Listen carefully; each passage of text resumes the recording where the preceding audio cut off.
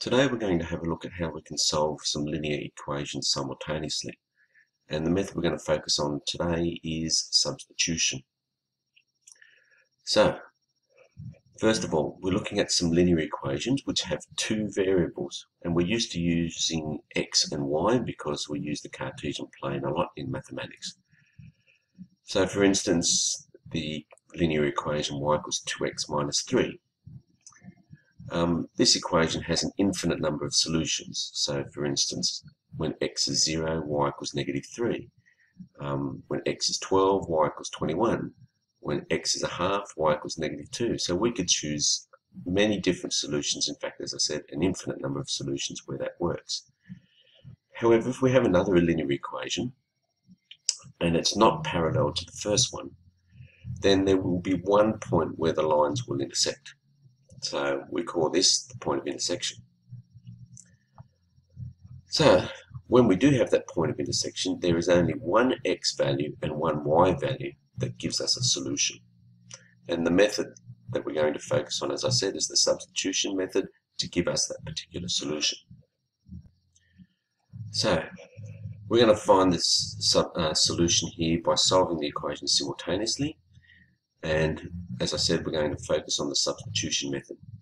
And we usually use this method when at least one of the equations is written as either x equals, or could be y equals, or if we've got different pronumerals instead of x and y, then it could be a equals or m equals, just depending on the pronumerals in the linear equation.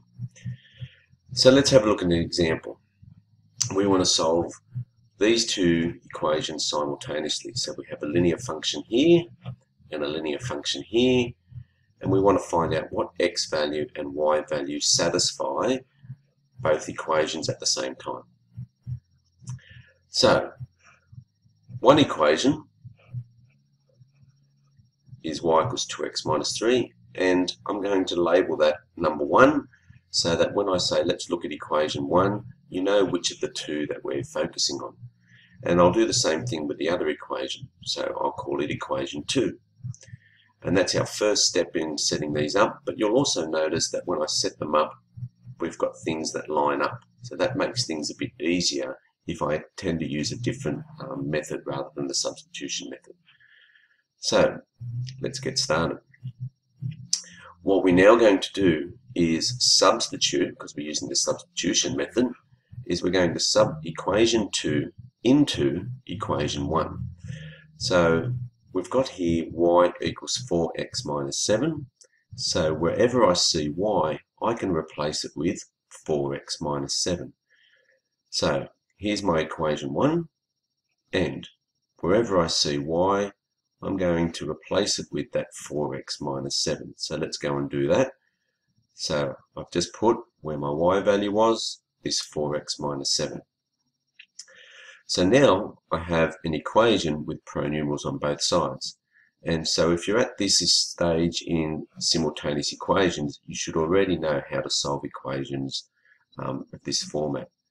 So 4x minus 7 equals 2x minus 3. The method I use is I look for the smallest pronumeral.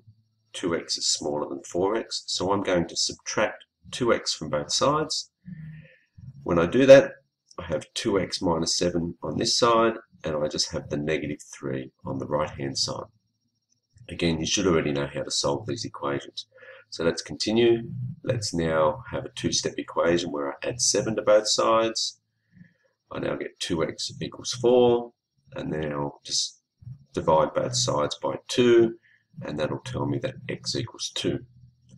So what I've now done is I've found that x equals 2 is a common value for both of these when I'm solving these simultaneously. However, I haven't finished, because what we now have to do is find the y value that matches with that x value. So let's do a little bit more working out. Just divide this line here so that I can do my working out over here, and you can see it all together on the one screen. So I take this x value, and again I substitute this x value, x equals 2, into either of the equations. It doesn't matter which one. So I want to substitute this into equation 1. So wherever I see x in this first equation, I'm replacing it with the value of 2, which we found over here. Now I just worked that out. 2 times 2 is 4, take away 3, and I get my y value is 1. So this is what we started with, these two equations. We used the substitution method. We found x equals 2. Substitute that into one of the original equations up here, and we get y equals 1. Now let's write a conclusion statement, and therefore the solution is x equals 2 and y equals 1. This is a pretty important step, because what it does do is it then tells whoever's looking at it that you know what the two solutions are at the same time. And that's just an easy way for us to actually check, and rather than going through step by step and checking some of your solutions. So now that we've solved these pair of equations simultaneously and ended up with our solution, let's try another example. So let's find the point of intersection of the lines 2x plus y equals 7 and x equals y minus 4. So again, they are linear functions written in a different form, so they're not written as gradient intercept form.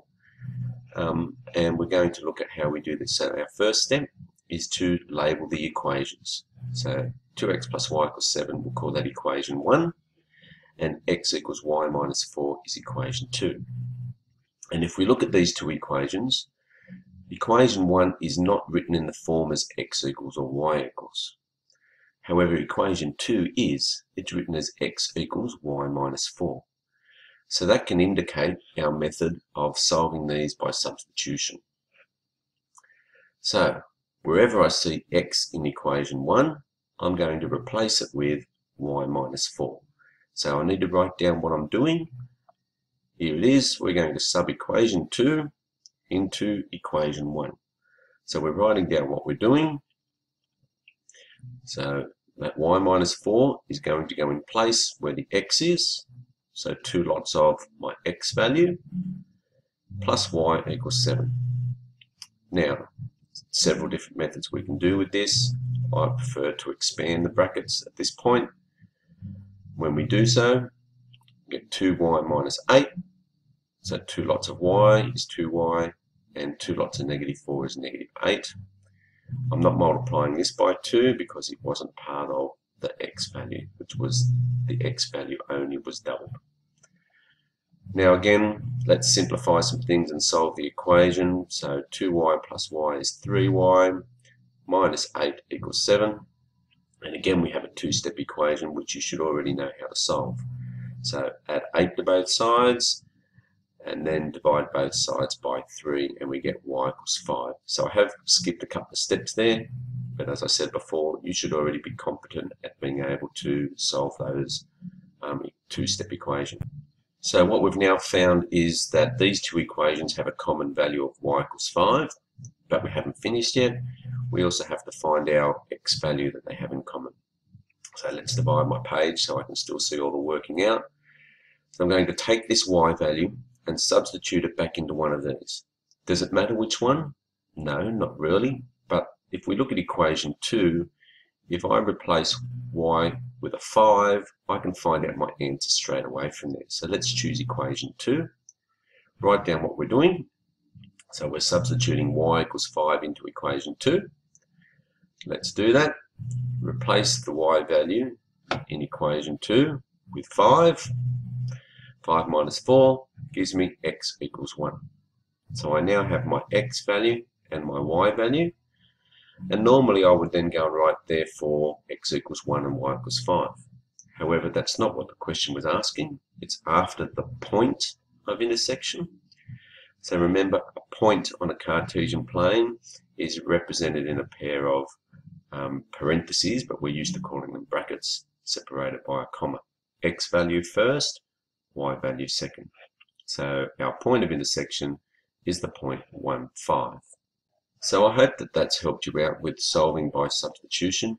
We can also use this method with nonlinear equations, and it works quite well. So make sure you practice this, try some different types, and just remember that we're not always using x's and y's. We can use different pronumerals in there So don't be scared if all of a sudden you get an example where the pronumerals are different.